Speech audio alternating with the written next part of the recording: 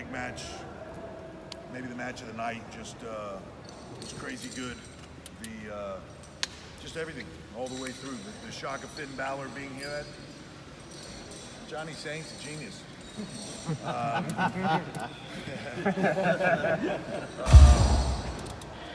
You know, Toni Storm, Rhea Ripley, I thought having a wonderful match. Just given the fact of everything that Toni's been through, injury-wise, personally, everything else, I thought she had a spectacular night. And then Joe Coffey and Pete on the end. You know, Pete proving why he is this brand right now to me.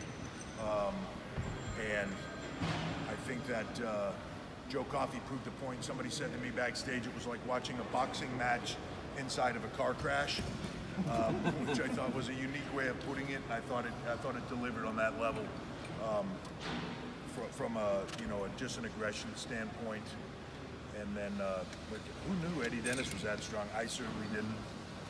Picking up Dave Mastiff and slinging him around, and then Walter walking out at the end to stake a claim. When you think NXT UK can't get any bigger, the stars just keep on coming in, and the desire to be here, I can tell you right now, is very high. A lot of people trying to walk in the door. It's about delivering product, not delivering hype. So, and that's what we do across the board. When the NXT letters are on it, it delivers. So, with that, I'll turn it over to you. Hands up, questions? We'll start right there. James Elo? James Elo from the gorilla position. You mentioned the crowd and how fantastic they were tonight. What do you think when they chant things like Vince McMahon, are you watching? I wondered how many questions in we would get before that question got asked. It's funny that Pete Dunne just said to me backstage, when I heard that chant, I just wanted to get out of here. Look, the beautiful thing about what we do is exactly that. You express your opinions. You express it vocally and loud. We are the first product, I think, in the world where that crowd participation was not just a part of it, like boot cheer, whatever. That's a sport, but it's what we go after. I'm not saying directly that chant, right? But it's the participation of what we do. It is the involvement. In sports they talk about being the I'm not a big sports fan, but whatever what is it, the sixth player on the court or whatever, right? Like whatever that is. And here man, there is much a part of what it is, right? Like an awesome crowd can make something unbelievable. You know, something good, unbelievable. An awesome crowd that has the energy that was here tonight can turn something great into just magic that you'll never forget. And part of that is that ability to express your opinion, no matter what it is. And I believe that I just saw that Vince tweeted out, yes, I heard you, and yes, it was awesome. That's what it is. I love it. I love it, and I want them to do that every single time. To that end, anybody up that end got a question? Yep. Yeah, it's James from the Press Association. When you look back at your career and the highlights that you've had in and outside of the ring, coming out at the very end of the first ever NXT UK Takeover, how does it compare after the roof came off this place? So for me, that wasn't about me. That I was just back there and I watched those guys come back, and to me, I just wanted to take a minute to come out and go like, thank you, right? Blackpool, this started in Blackpool 2 years ago. We came here and said we're gonna build an empire, and they were the bricklayers, right? So I wanted to just, here we are 2 years later. It seemed like a long time while it was happening, but here we are 2 years later, weekly show. NXT UK champion Pete Dunne, 600 plus days. Rhea Ripley and now Toni Storm as NXT UK women's champion. New tag team champions. A weekly show. PC here. Built an empire off the back of that reaction. Trust me, if we'd have been here the first time and there would have been no reaction, it might have taken a lot longer than 2 years. So this is what it's built on. It wasn't a plan. I didn't intend to come out. There was a moment, and I was just like, I just want to go out and go like, thank you very much. Like, appreciate it. I love it. Please give us more, and we'll continue to give you more. So it was just a raw moment. As far as how it compares, it's apples and oranges, you know. But I think Sean would echo this statement. I think William Regal would echo this statement. I think Matt Bloom would echo this statement. Anybody that's been in the ring that now comes to this side of it, it's as much, if not more, gratification. It's people joke about it all the time and call me Papa H or whatever, and like it really is. It's the difference between going out there and winning something yourself and then watching your kids do it, right? The feeling is totally different. Both are as rewarding as could possibly be. Up to this end again, let's go to Spain. Hello, Paul. Congratulations for the best show in the history of the sports entertainment here in the United Kingdom.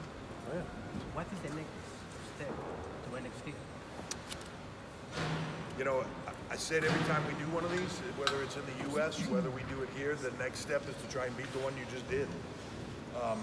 It becomes difficult, right? It's just trying to go out there and deliver the best product you can. Being a fan. I sit back there and I'm a fan. I watch this stuff. And just, what do I want to see? What would I want to create and go do it? It's listening to them. But it's what the next step is just as big as it is right now, making it bigger. Again, that's very good because I know that's not your first language. That was very yeah. It's quality. It's a quality question delivered in a quality manner. You should be proud of yourself. We go back that end. Any more questions from that end? We've got Emma right at the end for the question.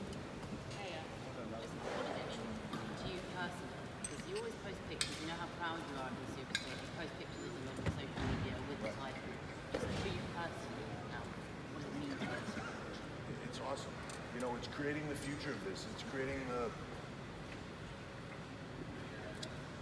In some way, I'm just a kid sitting home, watching on my couch, thinking this is the greatest form of entertainment I've ever seen, and wanting it to continue, wanting it to be bigger than it is now, wanting every kid out there to have that opportunity. If he's sitting on his couch, if she's sitting on her couch watching this, I don't know why I always say couch or chair, whatever they're sitting.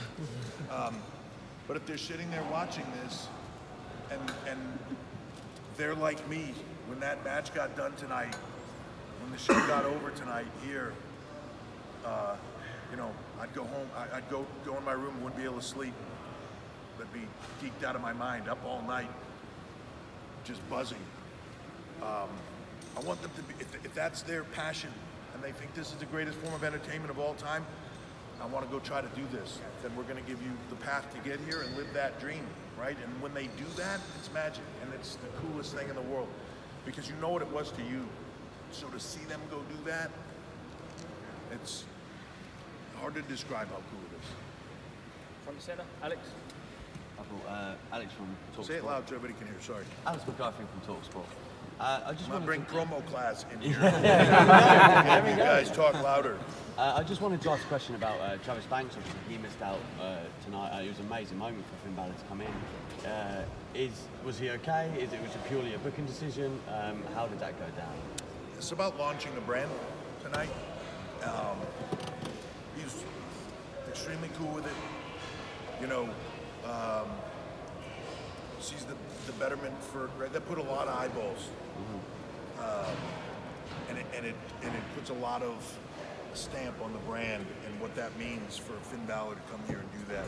And it's certainly not the end of that story, right? No. They're going to get their moment, exciting moment, and all that stuff. Part of me hates taking the moment away from him, but it's for the betterment of everybody, right? So you have to do what's right for everybody in the brand and all that stuff. And his, you know, in some way, everybody worked hard tonight, but his sacrifice almost means more because it was for the betterment. He saw the big picture, and when we told him, he was like, oh yeah, no, okay, that's great.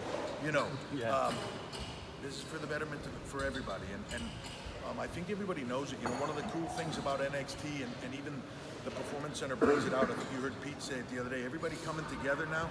It used to be they were just all guys that had worked shows together before, and hey, how you doing, whatever. And now all of a sudden they're working in this PC together, and they're a team. They're working together. It's a different vibe. It's a family. It's a team. It's It's working for a greater good and a cause, which is really what all this is, right? It's about the overall product, not the individual, and that's the way he took it because he's a pro, you know. Thank you. We're going to go international. So who from the international guys? Right, William? Sure. International women. I'm just saying, she's got a question. No, We'll go here first. We don't want to ruin your authority because you went there, but. Sure, William from Al Arabiya, Middle East. So, do you have a specific plan on to when the next takeover will happen? Is this going to be a yearly thing, or are you still waiting for certain measurements of success? Can I just enjoy this one? Right? Can I just leave here and go like, yeah, that's cool, get on my flight, whatever, you know what I mean? You just got to figure it out now, right? There's clearly a plan in place. There's clearly a next step that we've thought of, but it really depends on where you are tonight as to where you go in the next steps. You know, a lot of these talent are going to come over to the U.S. I think you've seen Worlds Collide promoted, and you know they're going to come over to the U.S. During Rumble weekend, and we're gonna do a lot of stuff there with 205 and NXT and NXT UK in a tournament. WrestleMania weekend they'll be a big part of. There's a lot of next steps as far as individually a takeover here. We gotta go back and figure that out. So there's a little bit of planning that needs to take place strategically where we want it and how we want it. How about one extra? Good choice. Yeah. I'm Kay from BBC One Extra. Would you consider a cross-brand NXT and NXT UK pay-per-view? Yeah, I would consider anything, right? To me, you never say never. A wise man taught me that a long time ago named Vince. Never say never, and you just go where you want it to, where you think everybody wants it to go. Could that happen? Yeah, I do think. I want to establish this, right? We established that. I want to establish this. There's other things we want to establish and get them going, but at the right period of time, when they're built up, nothing cooler than having empires go up against empires, and right. So, to me, there's that opportunity, and who knows what form that takes. But when you talk about global, it seems almost like some kind of World Cup. You know what I mean? And that can be very meaningful. One more international. We've got two more, so we'll just do one international and we'll come back here. You're not international, you're Scottish. Kind of international. It's almost close. Any more international guys? You got any questions over there? No? Enough from Italy? Right. Let's go Neil. Daily Mirror. Neil Dockman from the Daily Mirror. There's been a lot of interest, a lot of talk, a lot of interest in WWE in signing Walters for a long time. What were the issues, if there were issues, in getting a deal over the line, and what do you think he's going to bring to the brand now he's here? Well, if it was issues as much as it was just like there was a really cool moment down the line to debut him. It's sometimes you just want to hold your powder, you know. I think he brings everything Walter brings to the table. You know, it's an interesting thing when you're signing talent coming in, especially coming off of indies or having a reputation on the indies. Being in the indies and being here, being on a world stage is a different thing. Just like going from, you know, an NXT brand to a Raw or SmackDown. There's transitions. Some fit better than others. It's a different thing. Are my expectations really, really high? Absolutely. He has all the potential in the world to be a big star on a global basis. So I think he brings a lot to the table, and I'm really looking forward to getting rolling with it. You know? Last question, unless it's a bad one. Kenny. No pressure. Kenny McIntosh from the Daily Record Inside the Ropes. We talked yesterday kind of at length about NXT and NXT UK and the idea that they're not lower than the main roster or Raw and SmackDown, and that there's kind of an idea of having it all be within the same umbrella in different parts. And a lot of people have been kind of talking about it, sharing about it ever since you said that yesterday. So I have to ask about the end of tonight's show when we saw Pete Dunne and Walter face off. One of the inevitable questions might be, is that something that maybe could be on the takeover of WrestleMania weekend? Because we saw Pete Dunne and Tyler Bate in Chicago before. A lot of people called it match of the year. Is that something that you guys may be thinking about? I mean, you're not going to tell me right now, but like, is that something that you think could be? No, you're right. Good prediction there. Yeah. Look, again, never say never, right? So, as that weekend comes closer, you know, as Brooklyn comes closer, which is sold out, already. Where do we want to take it? What is the biggest show that I can put out there for the NXT universe? And whether that's a bit of NXT UK, a bit of NXT, whatever that is, whatever the biggest thing we can put out there is, that's what I want to put out there. So, yeah, I think that's a possibility. Yes, I think, I don't, I'm not 100% sure, but there's a definite possibility of doing that. I expect that to be huge. I expect the build on that to be epic, and I expect it to be huge. But we'll see the direction it takes as well. It doesn't mean just because they stood in the ring and looked at each other that it's a straight shot, right? So we see how that plays out. It's a funny thing in today's world, though. Everybody wants the fix now. This is stupid. Why don't they do that? No, because I'm going to do it here. And go along for the ride. Take it. Sometimes, you just put the giant loop-de-loop in the front end of the roller coaster. It's not as cool as if it's at the end, right? Like, just go for the ride. Enjoy it. Guys, that's it. Thank you very much. Well, thank you very much. Thank you guys very much. I really appreciate the support over here. Thank you.